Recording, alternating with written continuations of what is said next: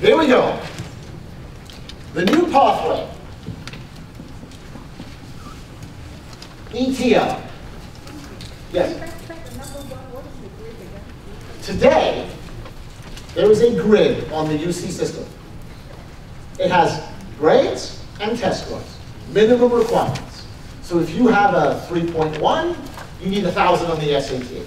If you have a 3.2, you need 900 on the SAT. It's a combo. And if your numbers are above the grid, you are UC eligible. Okay, then what is different between 1 and 3 then? 1 and 3? Yeah. 1 and 3 has nothing to do with grades. It's just by tests.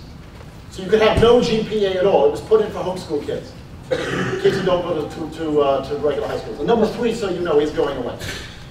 Now, this new path, entitled to review, ETR, is the new pathway that will dramatically increase the size and depth of the applicant pool.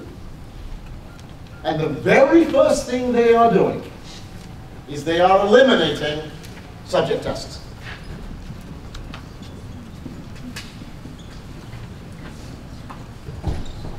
These will no longer be required for UC admission. Are you talking about a couple of years ago? 2012. This is for people, the class of 2012 is the first class impacted. If your class of 2011, you're sitting here going, I don't know if I love this or hate this, I'm stuck with the old way. 2012. The class of 2012 will not be required to submit or take SAT 2 subject tests to be considered UC eligible. Give me time on this, okay? Now, why did they do that? Because what they discovered is if they took this requirement away, 22,000 more students became eligible. Because people kept screwing this up, guys. They wouldn't take the right tests. Or they would take Math 1 instead of Math 2. Or they take bio and chemistry, which apparently is from the same subject, and they have to be from different subjects, unless it's Wednesday and you're left-handed, and it was for fakakta. So say, get rid of it. This is an artificial thing that we do not need. Now this is where, remember, there are rules, there are reasons, and there are manipulations. That's the rule. I've given you the reason. Here's the manipulation. Your kid is in AP Calculus, and she's getting an A. What do I know about her in math? She's really good at math, right?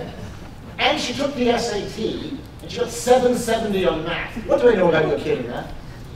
She's really good at math. So in the old days, that kid would then take a math level 2 exam and get an 800. It told me nothing.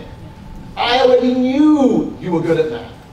I already know that you never dated in high school. I pieced all this together already.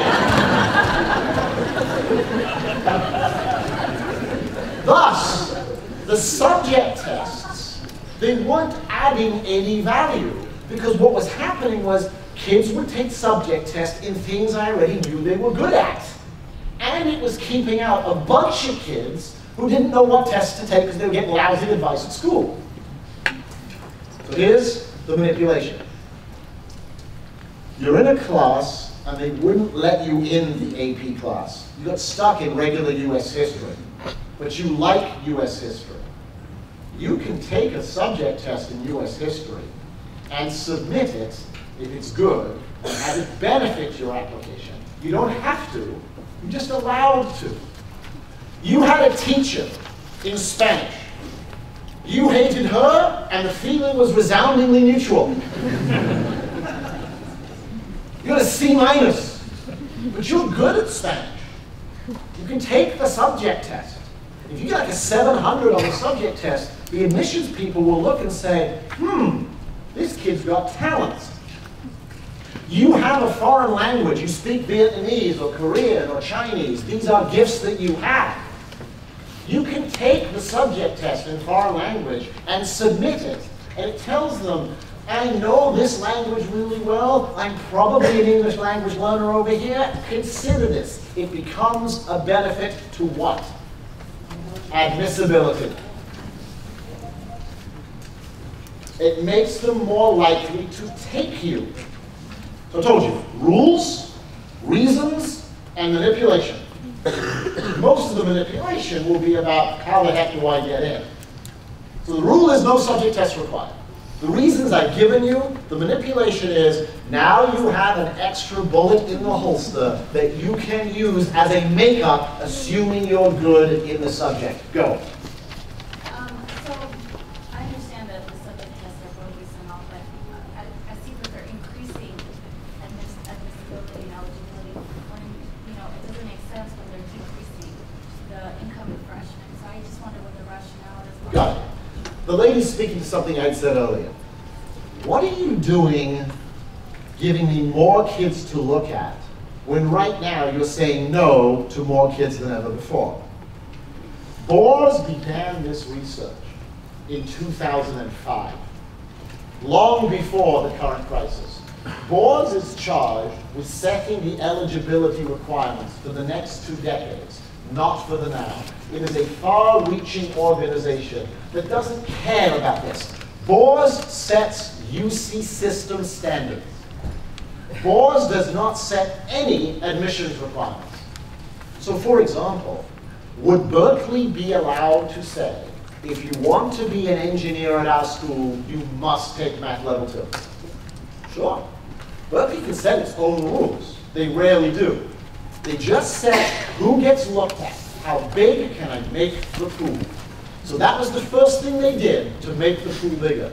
Here's the second.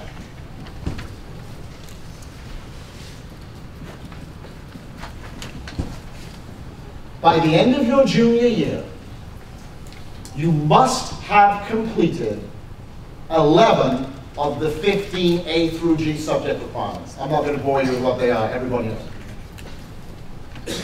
Okay? Number 3.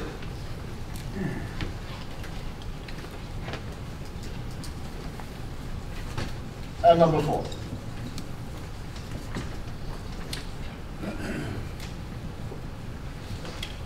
If, by the end of your junior year, you have completed 11 of the 15 A through G requirements, and you have at least a 3.0 weighted GPA in those requirements, and you took the SAT, doesn't matter what you got, you can get the same score as a snowmobile.